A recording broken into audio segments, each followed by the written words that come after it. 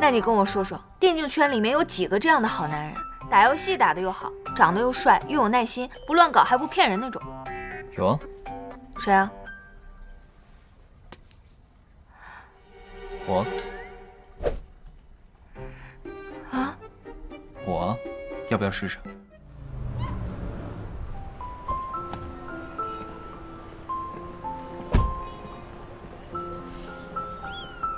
怎么了，小猫？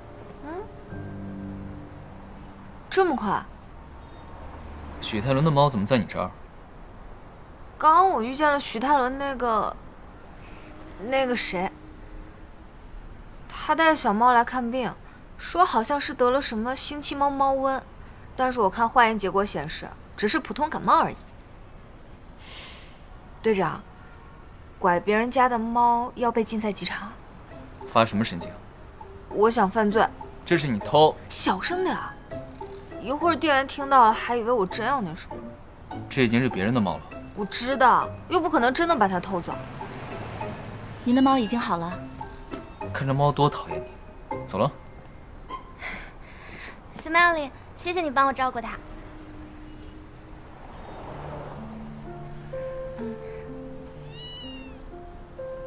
走吧。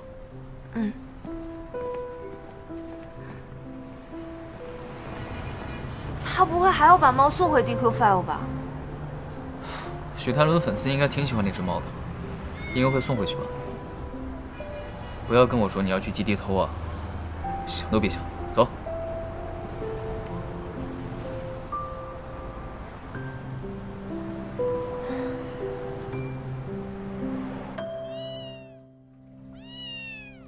是啊，打针了。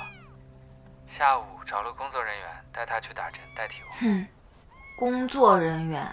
没事没事，不是猫瘟，感冒而已。现在已经好很多了。我想送他，但是我下午要打训练赛。训练赛赢了，你说跟谁打？不告诉你们。女朋友？对啊，佳琪也很喜欢他，我和他一起养的。这还不如李恒硕那个二傻子呢。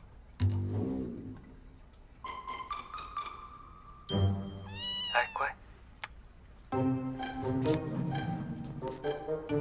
有什么毛病？又讨厌又要看。哎，你让开，别管我直播。虽然我讨厌他，但是也不妨碍我看他直播演戏啊。这个人满嘴谎话，张嘴就能骗人的人，多难得呀！这就是活生生的教科书，教育我们电竞圈的男人不可取。说什么疯话？男人的嘴，骗人的鬼。自己遇不到好的，在这数来数去。什么叫我遇不到好的？那还怪我喽？那你跟我说说，电竞圈里面有几个这样的好男人？打游戏打得又好，长得又帅，又有耐心，不乱搞还不骗人那种。有啊。谁啊？我。啊？我，要不要试试？你在说什么？什么情况？随便说说，看你那样，有没有出息？这种话是能随便乱说的吗？是啊，我想乱说就乱说。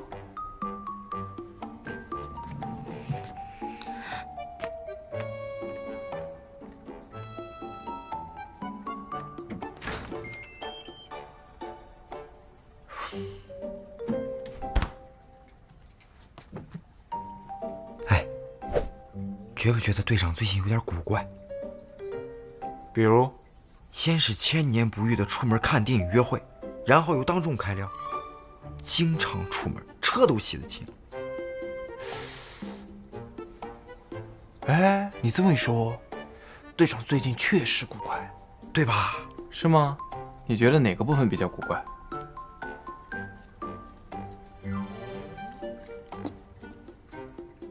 队长最近爱喝水了。哼。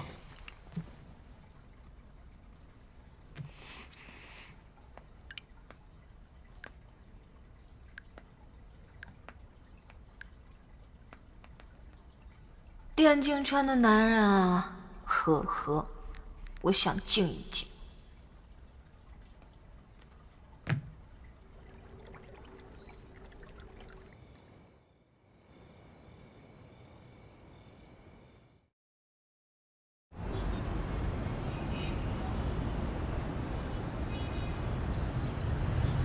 我去，许泰伦出事了啊！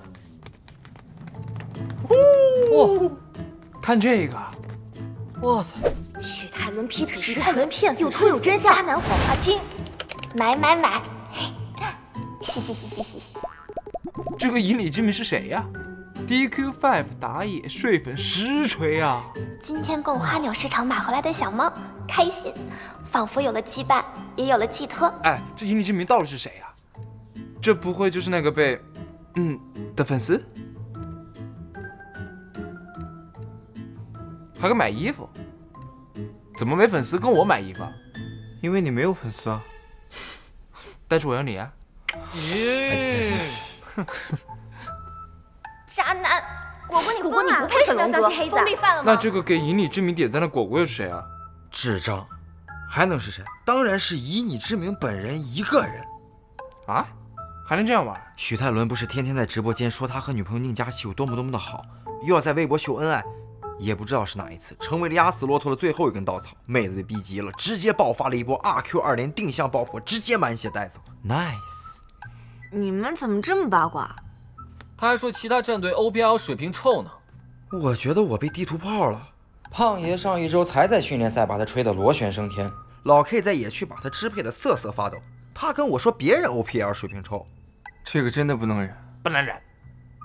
哇，又有一条新的爆料，准奏。我是 DQ5 战队的工作人员，呵呵 ，DQ5 战队本来就是韩国人说了算，他说往东，队友不敢往西的。其实上周打我们 ZGDX 战队的时候，傻子都知道这么抓，其他几条线根本打不过，但是还是这么干了。为什么？因为睡粉怪恨 ZGDX 中单那天关于电影院的事情不帮他说话。为什么这么恨？还不是因为他们俱乐部的队员对于他太过于百依百顺，他就以为中国人都是这样，一个人站出来反对他，他就不习惯了。小伤，不能一棍子打死了。OPL 也有好的韩援，教皇、插棒还有李恒硕都不错。这种事儿跟俱乐部纪律性有直接关系。我觉得无论全华班还是韩援，你再开瑞都得按照规矩办事儿。DQ5 春季赛打的是不错，但也就是昙花一现。从他们俱乐部开始默许许泰伦乱来的那一刻起，就已经完了。现在 OPL 像 DQ5 这种管理层都压不住主力韩国人话语权的俱乐部，可不止这一家。